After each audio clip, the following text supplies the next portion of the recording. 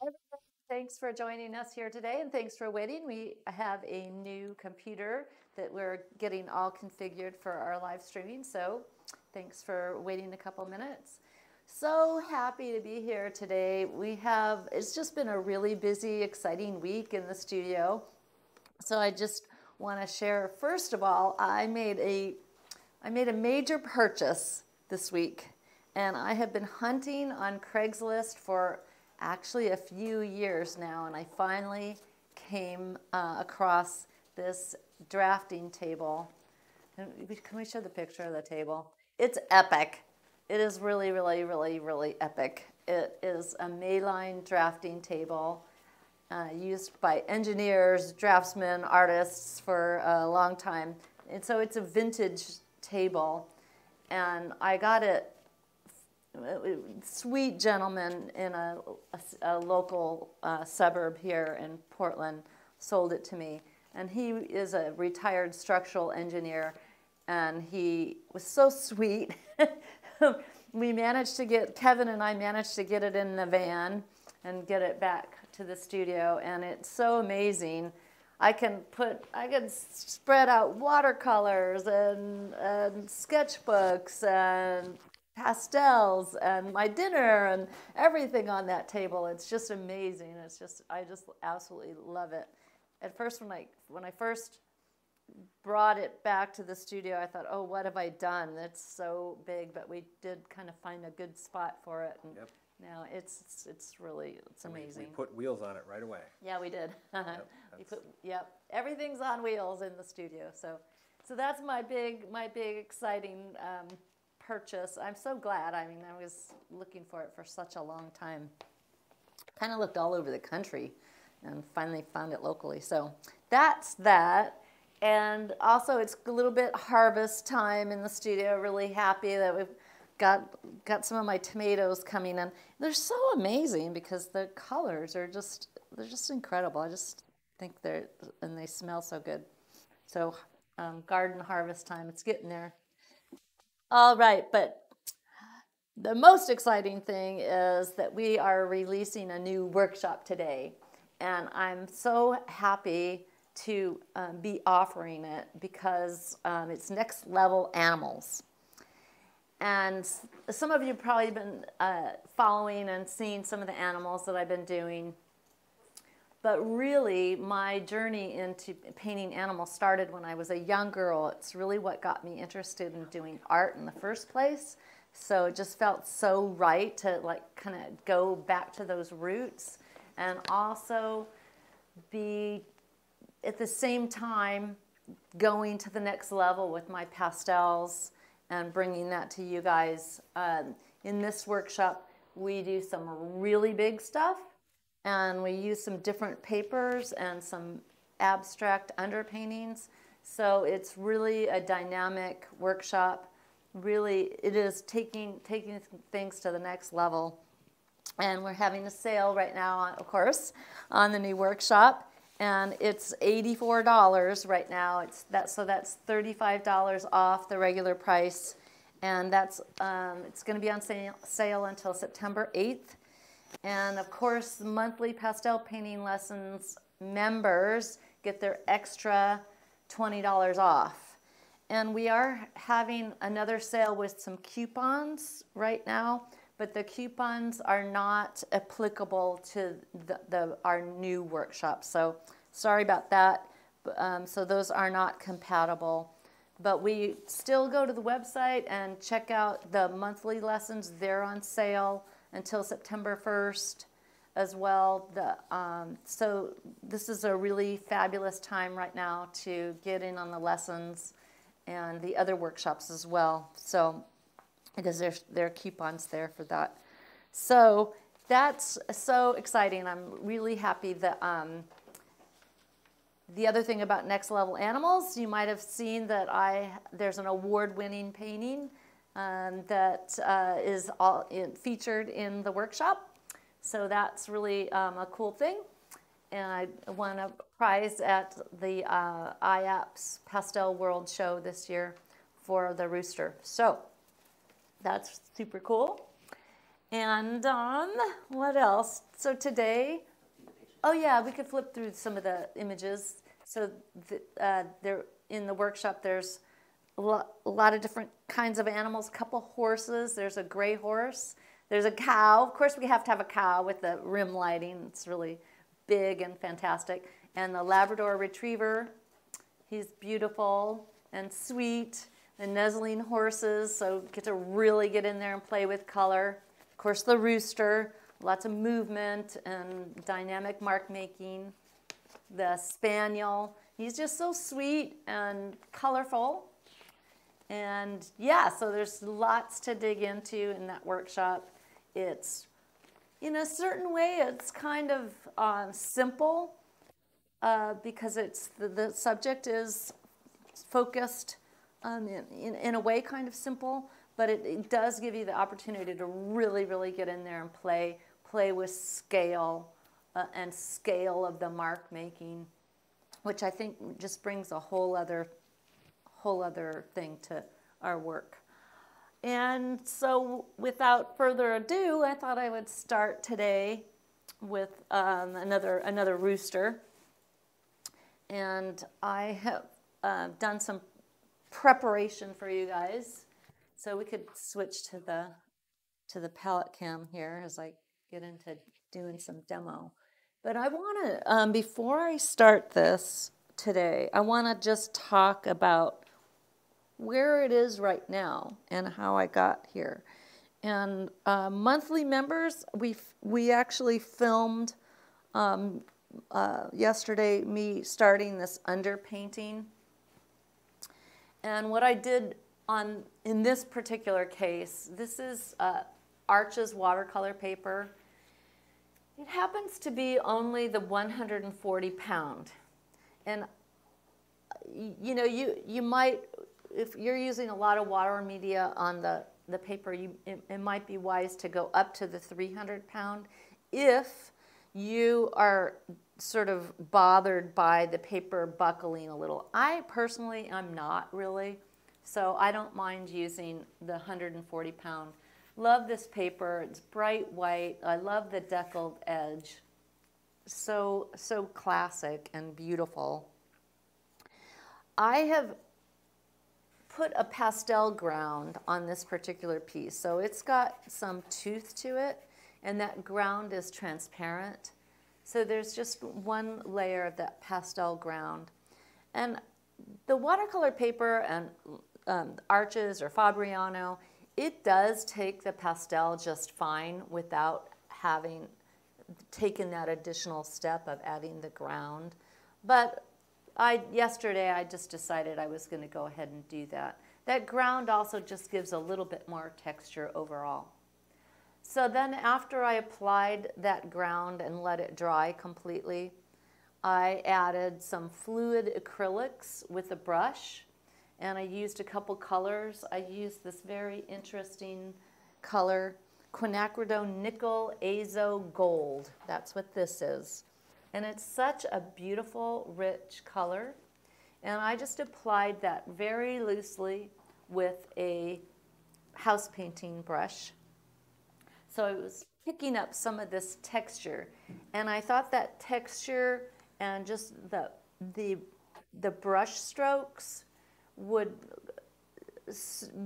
begin to suggest this guy's great attitude and movement, and you know, raring to go. And then I added some glue down here and let it drip. Then, so that's where I left it yesterday. And then as I came in here today thinking about what I'm going to do for you guys, I decided that I was going to add a little bit more paint, and I added some India ink right here with a brayer. And my intent here is to be able to have this dark here to carve this guy out of. So I'm intentionally wanting this dark background and this light, I'm planning this light edge. Now I went ahead and put his that red in. Now, one might say that there isn't much else to do here. This in itself, to me, it's already. If you looked at this and that said, okay, that's that drawing of a rooster. And there's a certain part of me that says, well, you know what? That's almost enough. What else would I want to do? There's this little ghosted beak right here, a little idea of the eye, a little bit of contour, some suggestion of the feathers, even of the feet down here. So what else would I want to do? So I think often, you know, when we're painting in a more abstract manner, you know, we're putting something down and we're responding to it, putting something else down and responding to it, and really being driven by the artwork as much, if not more, than the reference that we might be using or drawing upon. So I have to see what I want to do here today. I'm maybe not that much. And so I think that that's like a little conversation to have with yourself as you're painting. And of course, music and just having a nice flow going can facilitate that sort of conversation with the painting. But let's see what happens. But before I get going, maybe I'll take some questions, and I'll take questions during today if people have any questions about the workshop and whatnot. Yeah. So does the buckling of the paper create challenges for framing? Yeah, it can. You know, the buckling of the paper, you know, of course, it's all relative. Like, this is looking pretty good, and I think that this is fine. I happen, for this particular style of painting, I would be looking at floating the piece of paper for the framing. I love that look. So that the buckling is not as much of an issue if you're going to do that kind of framing treatment. So I think it's a kind of multifaceted question, actually. Cool. And right. Is the workshop a standalone workshop? Yes, it's a standalone workshop. Yes, it's not part of monthly. It's on its own. And you could do it with, you know, that could be the first one you get. You don't need to. There's no prerequisite or anything like that. Oh no. I call it next level animals because I feel like it's just, you know, just stepping up in terms of doing a little bit bigger, bolder mark making, just kind of taking it to another place. There, obviously, when we're doing animals, there is some drawing involved, and of course, I have a drawing course too. So those would be two really good courses to put together the drawing and the next level animals. Okay. And really quick, just to let everybody know, we're ironing out some the new computer, so we're figuring out the audio levels and stuff like that. Yes, we're on the fly. On the fly. We the old computer was just really kind of hit a wall on us, and we're kind of lucky that we were able to get it together at all. All right. I'm going to start out with some neutrals here. And again, I'm going to think about carving out this guy a little bit. And, you know, it's tough because I'm almost feeling like I'm almost there with it right now.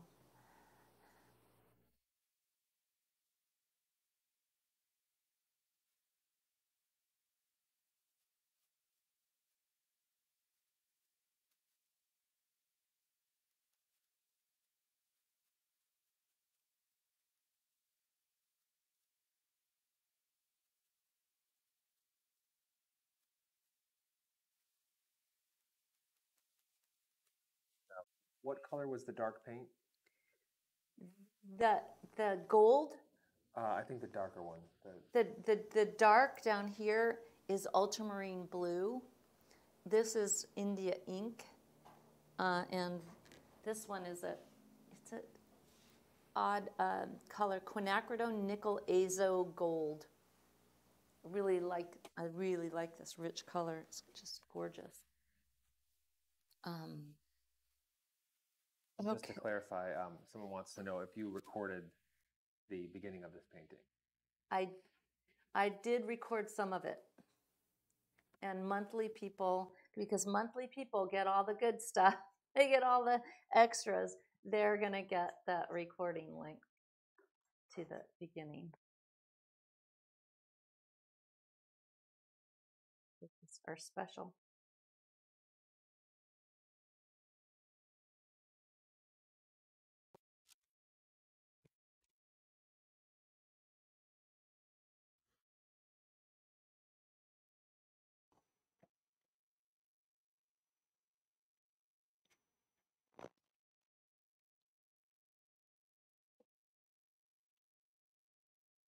And we'll be sending out that link soon.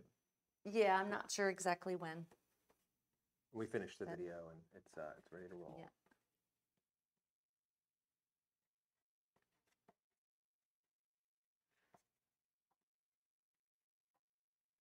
We did it yesterday on the new table. We did.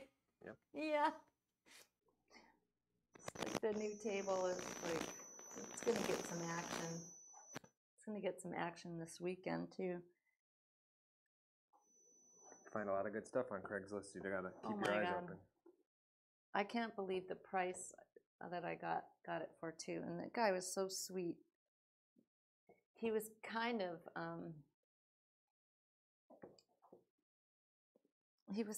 tearing up a little bit at the end because he was he retired, and he said that he'd had that table up in his office for 28 years. And so I was just like, oh wow, I know I know all about that kind of thing, and the art making equipment and having an attachment to it, and it's so great. I actually called him after I got it home and found the right spot, and I to let him know that how much I love it, and that was neat. So yeah, like see right now, this is sort of coming together. Like it's really tough. Like how much do I want to do?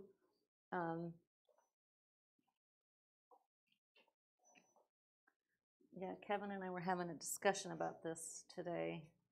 What?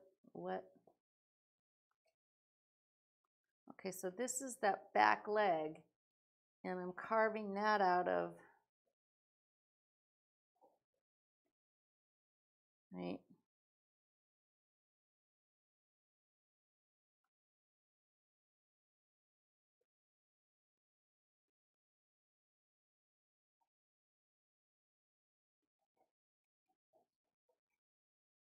And letting it be kind of ghosted. Is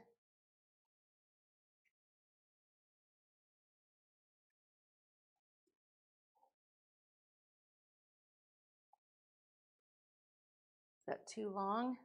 Maybe.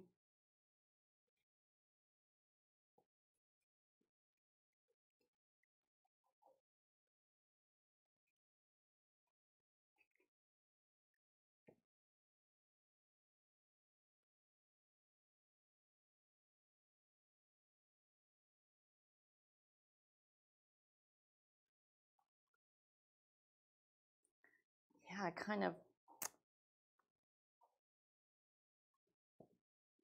it's fun. Yeah, that's not bad right there. So could you have done this same underpainting with the same paint on pastel mat? A pastel mat? Yeah, yeah, I definitely could use pastel matte for something like this, but the thing with pastel matte, you're not going to get, I was definitely after hot to get some of this fun texture. And pastel mattes, you have to work at getting that. You could get it, but so a lot of times I'm going to pick media that's going to further whatever idea I have, best further in my with whatever experience I have or knowledge that I might have about it. Hopefully, sometimes it doesn't work out, but okay. So far, I really, really like it. It's cool.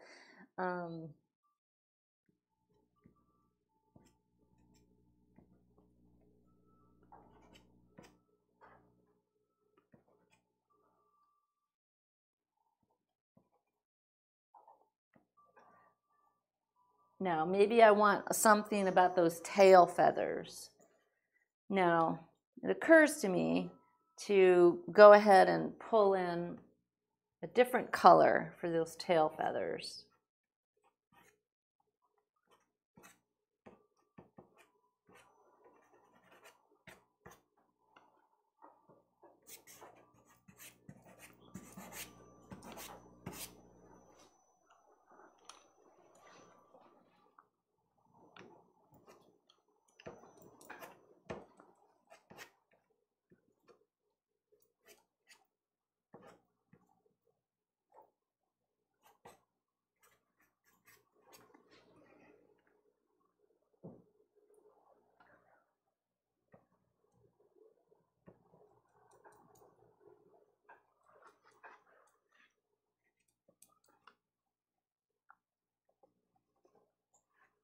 So, if you were going to float this in the frame, Yeah. Would you tear it closer to the composition? Yeah, I probably would. I would try to get another decal. Using a straight edge, you can tear it. You have to do it carefully, but you can grab the decal. Another one.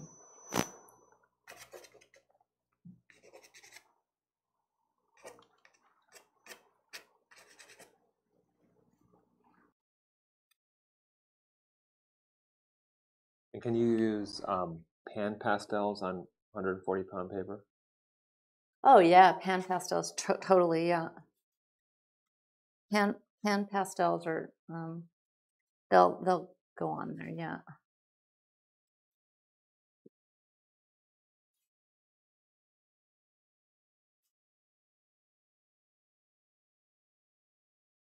Okay, I love that right there. I'm not gonna touch that. That's to me that's my favorite part. I like how the feet turned out. I think that's working. A little more, yeah, and maybe up here in the on the head, maybe some idea of the eye. Pretty much like this too. So, boy, it's kind of it's a tough one to decide on. Let's see, I need something a little lighter even. Maybe here.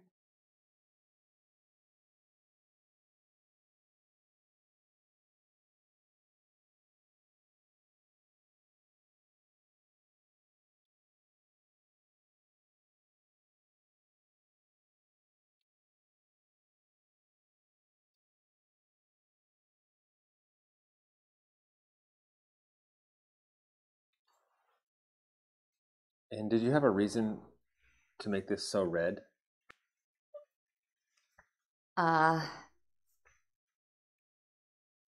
No, I didn't. I didn't. I just thought it would look good.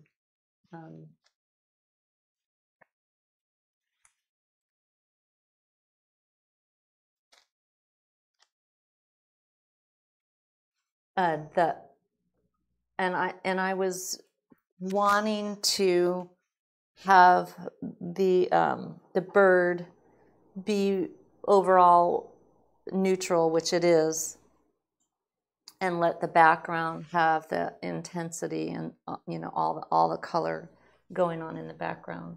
That was my main thought there.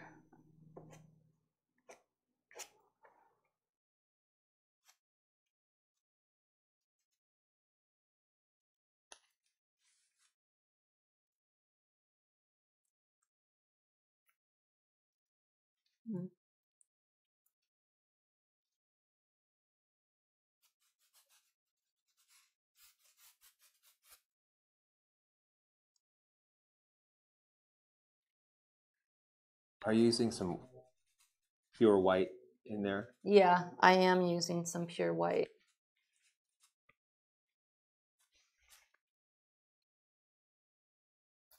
I can get in there and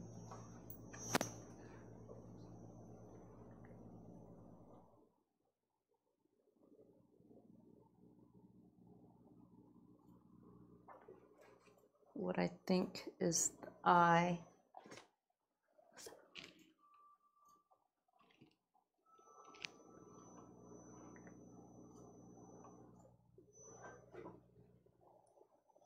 And what brand acrylic did you use? It's this is golden, but golden or Liquitex, they're really similar. More importantly, it's high flow acrylic. Yeah, definitely. Yeah, you definitely want to use the because it's thin and it's not going to fill the tooth of the paper.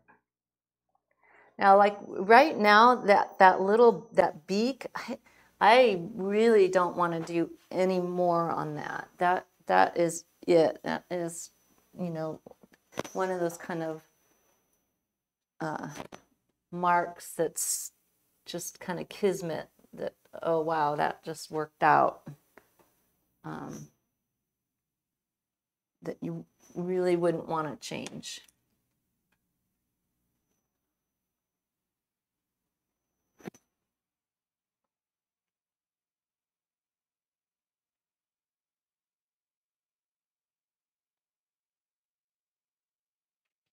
Yeah. Thinking one.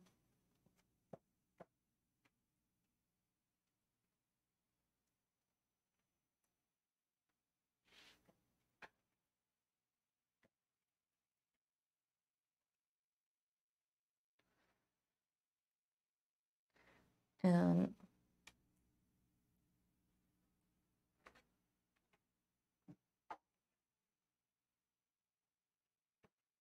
yeah, but next level animals is so, I've just really, between the portraits that I've been doing and the animals that I've been doing and just working on the workshops, boy, it's just like a whole new world.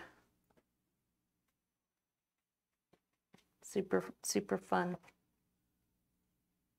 Okay, I think that's, see, I don't know. I think that's, I don't think I should do too much more. What do you think, Kevin? Yeah, don't overdo it. That's for sure. Yeah, I know. There's one thing that somebody pointed out that does look like there's a little man. Where? Bottom left. His 2 feet, and he's kind of facing the rooster.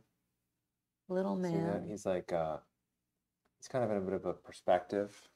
Can we point him out? Because I don't want a little man, probably. Yeah, you want to get rid of it. Yeah, you don't want it to be like I don't see food it. of the gods. See, there's his foot. There's his other foot, and he's facing this way.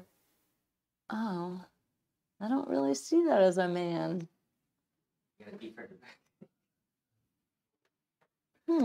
Interesting. Okay, well, I think maybe what I do see, to me, this looks like sunglasses right there. That Kevin and I were having that discussion today too about in abstracts, you don't necessarily want that. Like Kevin was mentioning that Jackson Pollock, if someone said that they saw a face or a figure in one of his pieces, he would cover that over and get rid of it because that wasn't the point. So yeah, probably not the point.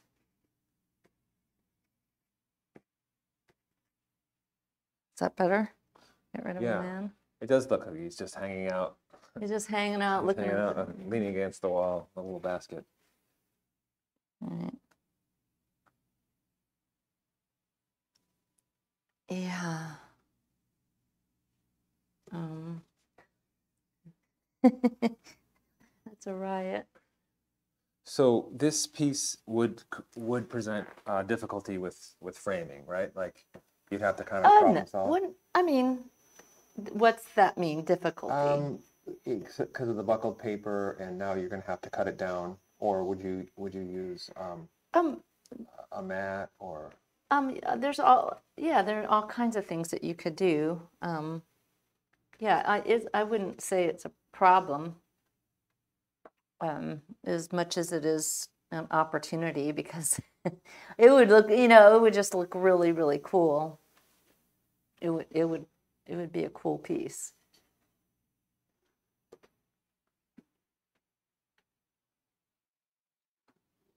Let's see, I want to see about just adding a little hint of color in here. Again, I hesitate because I don't want to overdo it. I've got a little bit of suggestion of some aqua in there.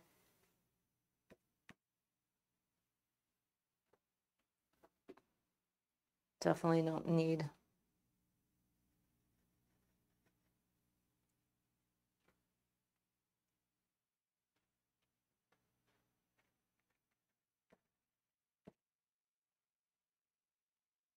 I like it. I'm looking at him.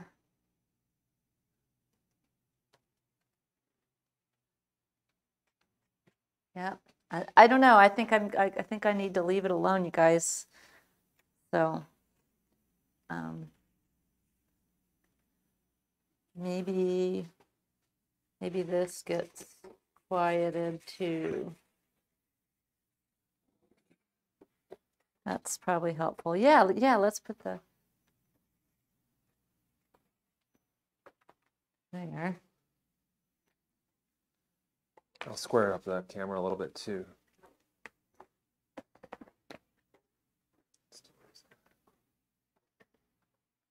Yeah, I mean, you could frame it with some of that edge showing, or you could come in on it. Either way, I think it's pretty neat.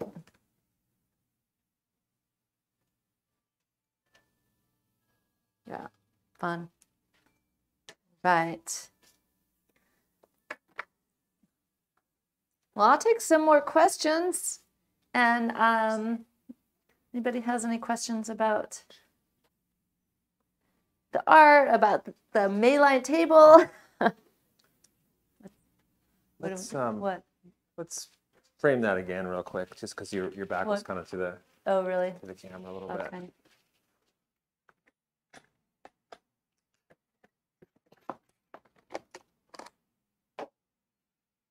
There he is. Fun. Lots of energy. I really just like the simplicity of the marks. And just getting really focused on his gesture and that movement.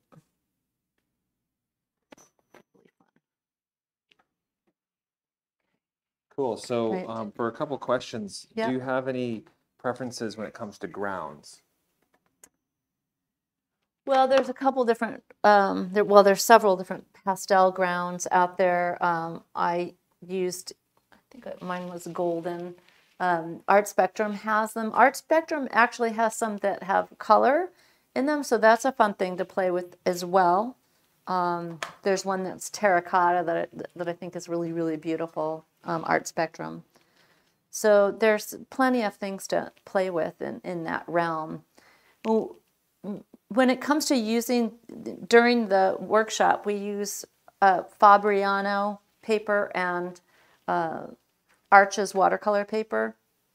So Fabriano is considered a watercolor paper, but also printmaking paper. So is Arches. Both beautiful papers. They have come in beautiful, nice big sheets, and we really employ those big sheets during this workshop. And you can use those, as I said at the beginning of the broadcast, without using a ground, because they will take the pastel really well. But putting down a ground is going to just give you a little bit more to grab the pastel on. So yeah, it's really beautiful paper. Cool. And where, just another question. Yeah. Where and what color would you use to sign this piece? Good question. So placing a signature is something to, definitely is good to give some careful thought to. My first inclination here is that signature ought to be over here, because he's facing that way and all the sort of energy of the piece is going here, and a signature here could be a little bit of a, like a fine point on the whole thing. But I don't feel like that's a really good spot for it in terms of the value. It's kind of busy. Over here, it's a little less busy, and I could see a signature going right there, but it doesn't really kind of fit with the action, does it? So I might do a couple things here. I might go ahead and put something here that gives me a little place for the signature. And I might, put it like right there. I like to make my signatures with a dark red, because it's usually that dark red can be a similar value to what's going on, but possibly, it's hopefully gonna have some more intensity. So that usually works out really well. So if I were doing it, but I'm gonna have a hard time getting that on there. Yeah, see, it's not, there we go. It'd go right in there. Something like that. I'd have to redo that, I think, to get it to go on a little better. But something like that. We need to redo it. Maybe I should I can use blue spruce. That'll kind of do the same thing in that it's also dark, and it's going to be got a little more intensity. Let's see if I can find one that will work really well.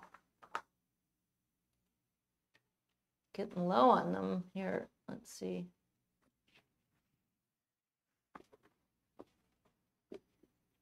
Nope. What's this?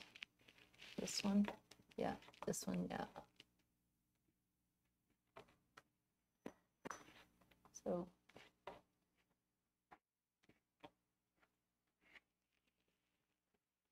something like that. Yep.